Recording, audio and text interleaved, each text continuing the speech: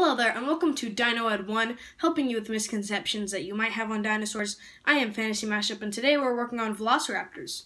So, you know in Jurassic Park where they have Velociraptors, you know, sort of like this type of Velociraptor, 6 feet tall, about the size of a human, with the, sort of actually close to this as well, but I feel like this is more of a Jurassic Park representation. So, Jurassic Park was wrong. This is the true Velociraptor, and they're only like 2 feet tall. So, why? Real quick, let's just address like what a real Velociraptor is. So this would actually be, or maybe this one in real life would be just a little bit of a smaller shape. Maybe this one's sort of scouting and so it's standing up higher, but it could be a real Velociraptor. I'm just going to dress it as such. But ones that are like this, that are 6 feet tall and have this basic shape, are Deinonychus. I'll explain more about that from reading from the Jurassic Park novel by Michael Crichton. And then this one, you can tell that it is a real Velociraptor because of the distinct head shape. While this one has more of a slightly boxy head shape, this one has more of a pointed snout and it's a little bit longer in real life. I might not be able to tell here, but this guy, yeah, you probably won't be able to see much difference. And then just some main differences. The Velociraptor lived in Mongolia, I believe, and the Deinonychus lived in like North America, Wyoming, wherever, you know, wherever you find Deinonychus, basically just the Western America. That's basically where you'd find these guys. And then so, yeah, now we're going to just check out the actual Jurassic Park novel, and I'm going to show you where it actually says where the misconceptions started. Alright guys, I finally found it after a little while. Here it is.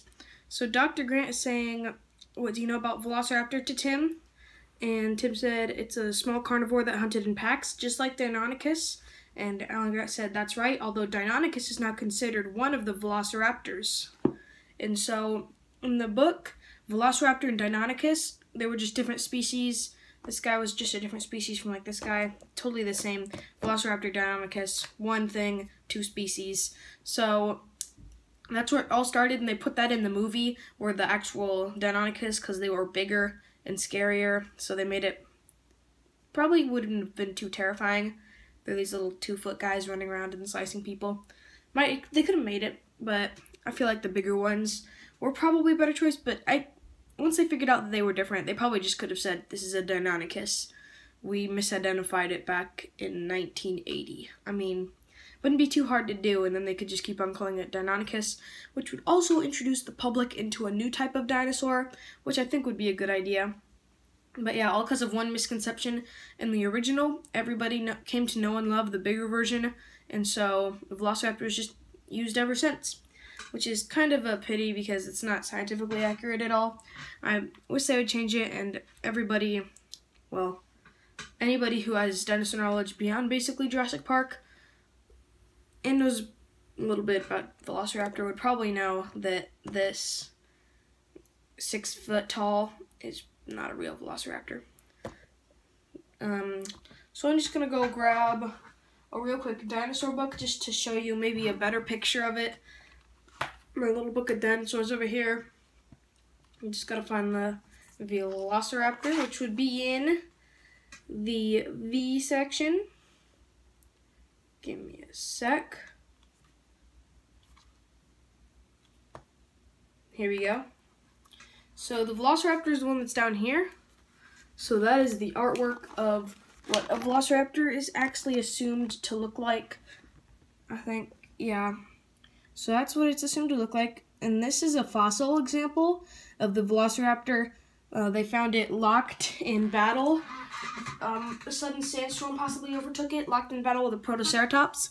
So they have 2 perfectly preserved skeletons, 2 different dinosaurs, fighting and locked in combat, and I think the Protoceratops is actually biting the Velociraptor's arm. Really cool fossil, you should look it up. So yeah, other than that, just a little bit of fantasy news. This guy, we already did, well, we basically finished the Raptor series already, and then got this guy. So this guy's going to be the next review, and then Raptor series for the Schleich will be finished and cassowary time. So I'm hoping to get this review out soon. And I'm sorry for not releasing this video sooner. I think that I probably hinted to it in one of my other videos.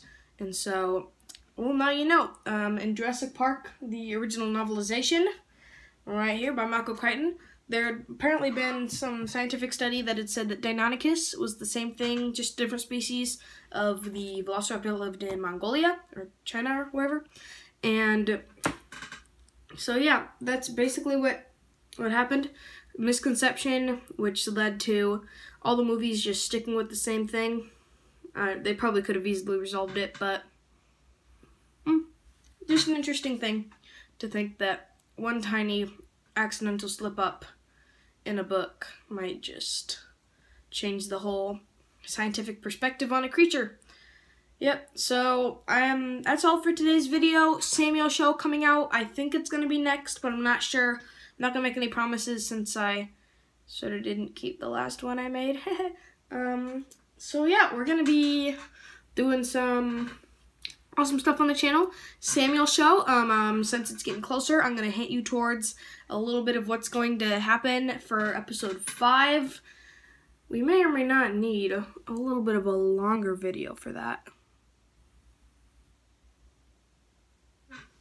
if you know what I mean. So yeah, that's the only hint that I'm giving you. So, like, subscribe, Fantasy Mashup out. Now to the outro, and the dinosaur says goodbye.